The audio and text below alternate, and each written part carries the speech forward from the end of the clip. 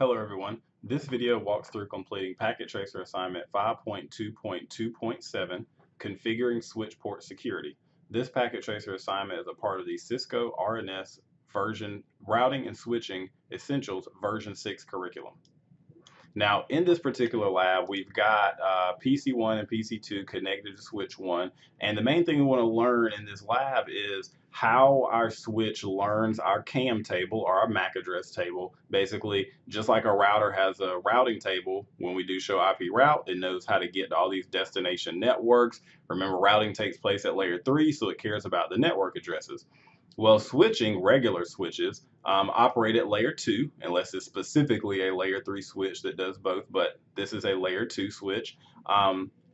And it cares about MAC addresses. So it cares about delivering. It needs a table to say, hey, what is PC1's MAC address, so that when I get something in for PC1 or for this specific MAC address, I know to send it out of this specific interface. Same way a router, again, knows what networks are connected off of different interfaces, okay? So it's all about that in-device delivery, or at least getting it to the right location.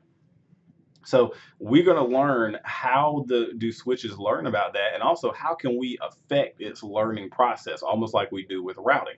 Okay, so here we've got switch 1, and we want to access the command line. And it says to enable switch port security or port security on FA0, 1, and 2. Now, I'm going to show you a command, again, the interface range command, because we're doing, if you want to do something the same, and I mean exact same, it cannot be one letter difference or one configuration difference on 2 different ports, or more than 2. It can be a lot of range, even broader than just these 2. But if you want to do them the same, use the interface range command and then put your ports 1 through 2, okay?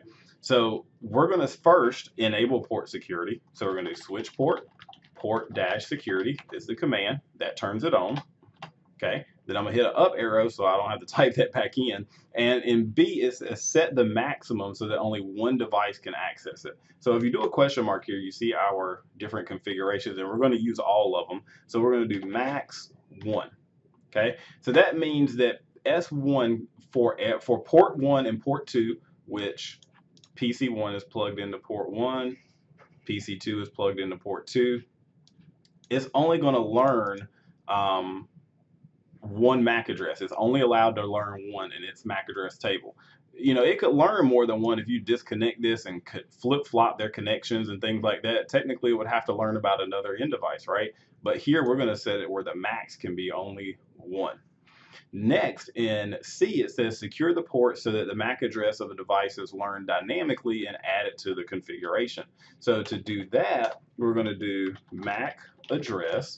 And here you could either set it to say, hey, you're only going to know this MAC address, but we're going to do sticky. What that means is it's going to dynamically learn about these MAC addresses, okay, as it passes through. So if PC1 starts sending stuff across S1, it's going to learn it based off the frame at layer 2 in that OSI model. It has your MAC address. It's going to learn the source MAC address for PC1 is XYZ, right? Or blah, blah, blah. What, you know, insert MAC address here. And it's going to stick it to that port in its MAC address table. Now, because of what we set before, it's only going to be able to learn 1 because we put the max at 1. Okay, so now we're going to set a violation. So what happens when it tries to learn more than 1, or it has to be in that situation?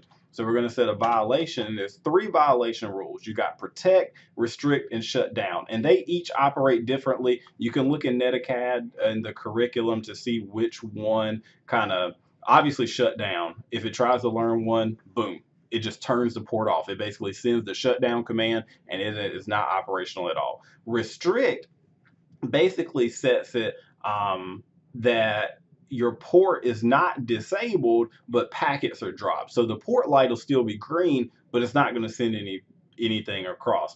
Protect basically sends you a message to say, hey, it's learned about something else, but packets are not all dropped. So what we're going to do is it says it's not disabled, but packets are dropped. So that's actually the restrict one. So we'll say violation restrict. That's the method we're going to choose for that. And now to kind of harden the switch, because we've only got 2 ports, well, this only applies to 2 of them. like this rogue laptop down here could technically connect to port FA03 and it's up and running. So what we want to do is we're going to exit out and we're going to do interface range FA03 through 24. We're using 1 and 2.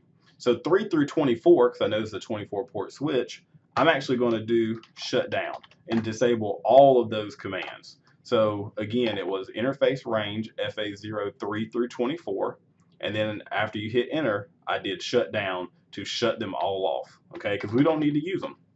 That's leaving yourself open. Also, we've got two G01 through 2 ports that we want to do the shutdown command on as well to make sure those are not operational either.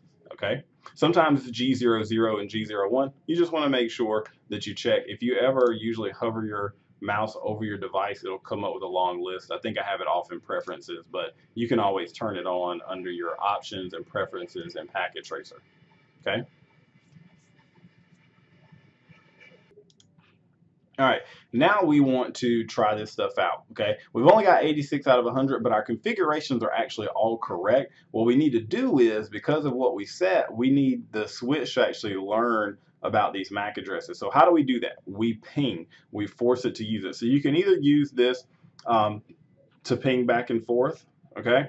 Or you can actually type in the ping command. I'm going to use this, okay, from place to place.